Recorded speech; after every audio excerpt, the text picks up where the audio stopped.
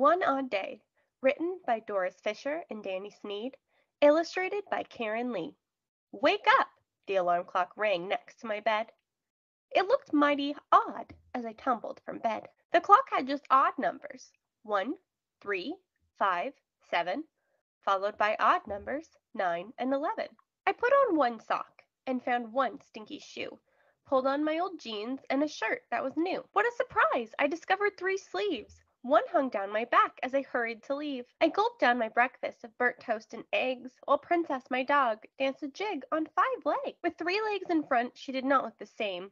She still wagged her tail when I called her name. Here's your lunch, Mom reminded. There's no time to fuss. Grab 7 bananas and go catch the bus. I bounced on polka dot bus number 9, thinking my class in school would look fine. I stared at the calendar, crawled up the wall. It only had odd days, no even at all. In math class, we learned from our teacher, Miss Dodd, that numbers called even are found between odd. Great news, I thought, going outside to play. Tomorrow will not be so odd like today. At home, I was eager for bedtime that night, hoping the next day my world would be right. When I woke up, there were 2 stinky shoes. Princess had 4 legs. My odd day was through. Wait! Now my room has 6 doors and 8 beds. Today must be even. My mom has 2 heads.